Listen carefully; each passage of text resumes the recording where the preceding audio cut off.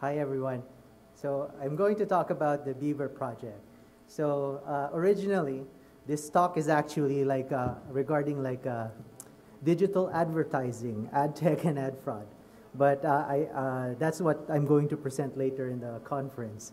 But I took a subset of that, and I focused on fake traffic. So I think you'll kind of like that better. So let me go through it now. So what inspired me to do this talk? So there are two things that actually inspired me to do this talk. First is my job, and my job is to look at ads and determine whether the people who are looking at those ads are actually human or if they are bots. So why is this even important? So the idea is, well, bots cannot buy products. So that's why we want human people to be able to look at ads, right?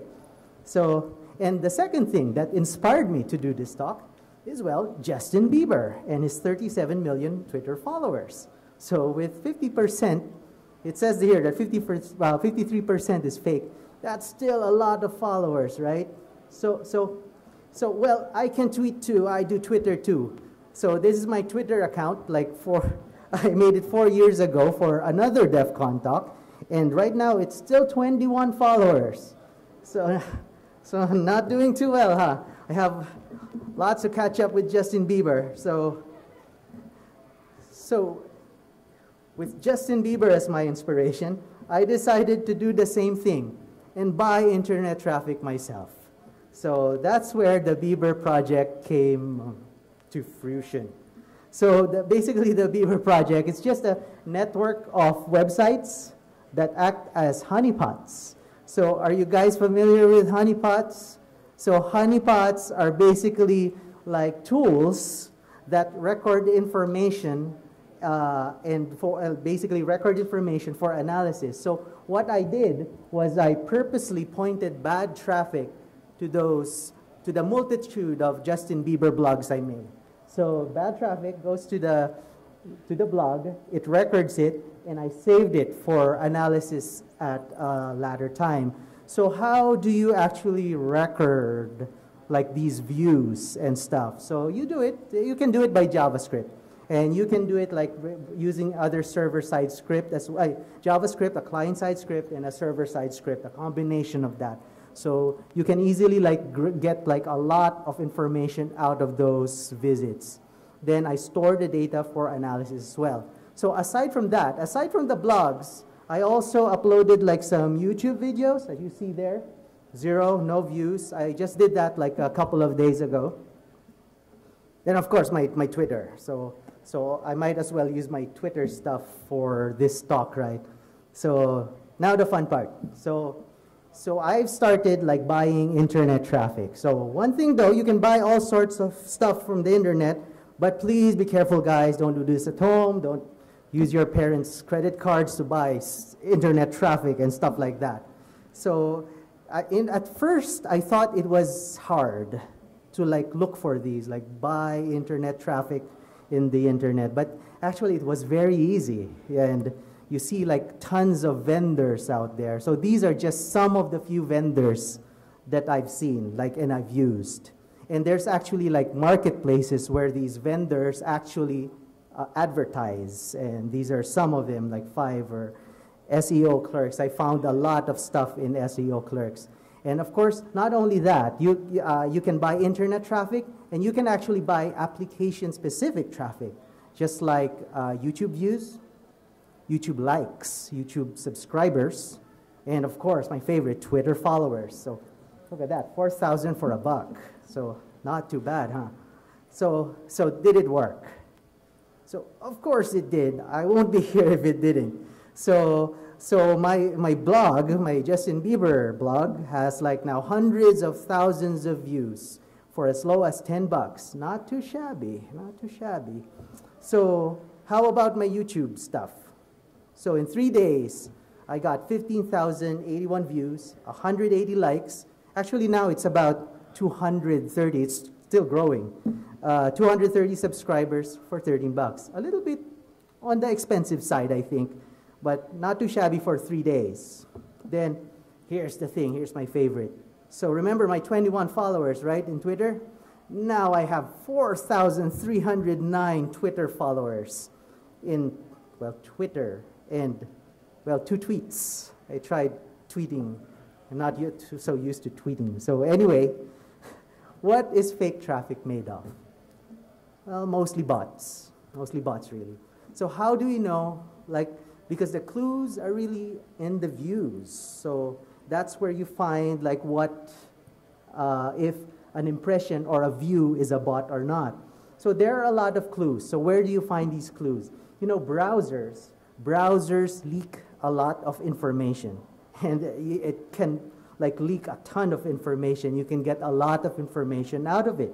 So, for example, in this case, you can look at, like, plugins. Like, in some of the bots, you won't see that it has plugins, MIME types, screen attributes. Sometimes it won't even show up that it'll show up that it doesn't even have a screen.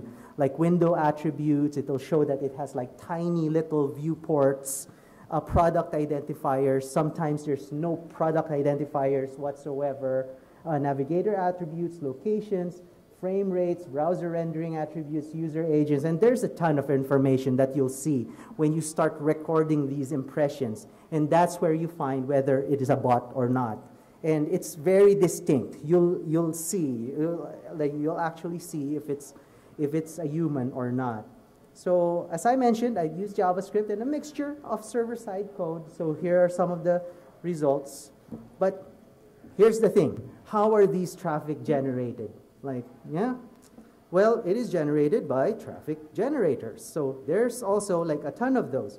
What I did was purchase traffic, right? But you can actually purchase the tools that generate traffic.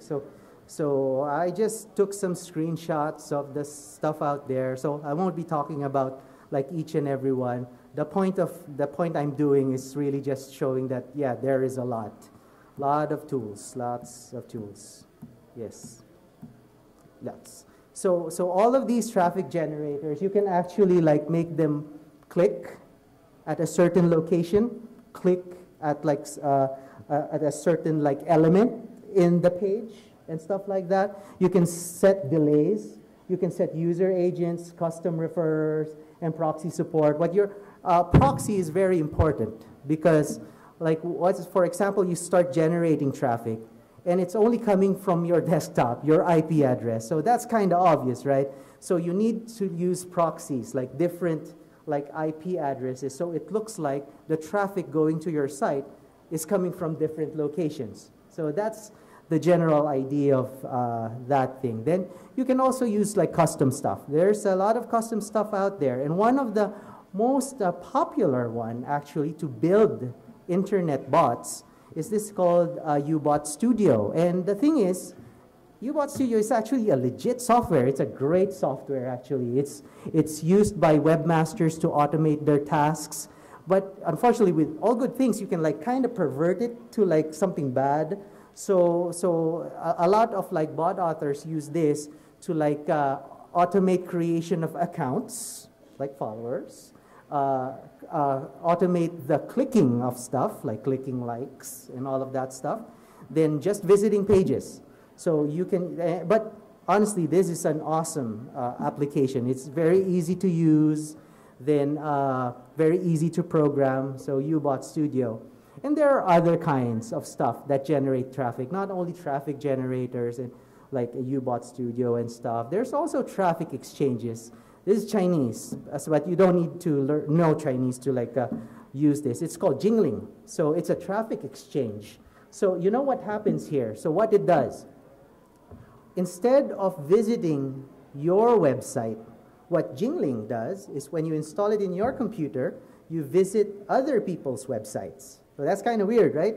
But as you visit other people's websites, you collect tokens. And the more tokens you have, the more chances other people who have installed jingling in their computer would visit your site.